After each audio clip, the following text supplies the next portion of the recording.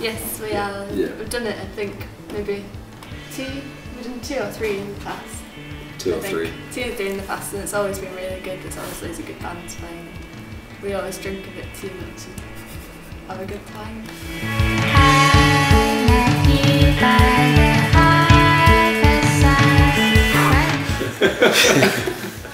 There's a band from Norway called Team Me who are great on record, and it'd be really good to see them live. And then there's friends bands playing, and there's bands from all over the place. This Me Boyfriends are playing, and yeah, there's loads.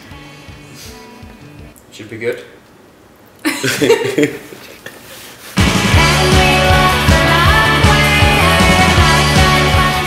Bigger bands playing. One year when we went, I remember the little map, and there was only maybe like 8 or 9 venues or something, and now it's like over the whole city, isn't it? Spread out. Yeah. And there's probably a lot more variety as well. It's like loads of different sort of bigger venues. So you see Academy and stuff. Yes. That's really good.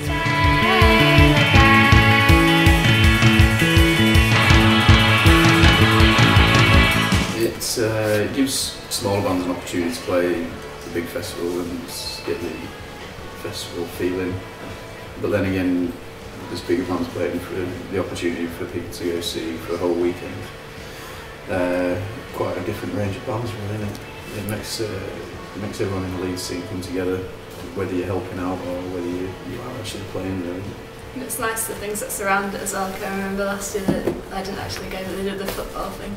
It's nice to get all the like Leeds music scene together and stuff. I think because it doesn't really happen any other time. So. It's a nice way of showing off the city and its scene, its venues to some people who maybe never came to it before. So. Yeah.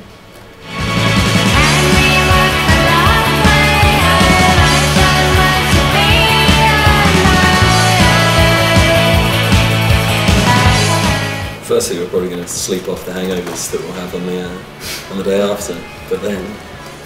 normally we go to Salford actually, the day after, because they do Sounds Friendly in the City. Similar kind of festival. We always go to, been to that a few times, but in the grand scheme of things, we're finishing out next week, just finishing mixing and stuff, so that should be out sometime for the next few months or something, hopefully. And then we're playing some gigs, we're trying to play in different cities that we've not played in yet. So we're going to Cardiff, Bristol, Newcastle. And Newcastle. Tour of the Southwest and the North East. So exciting. Yeah.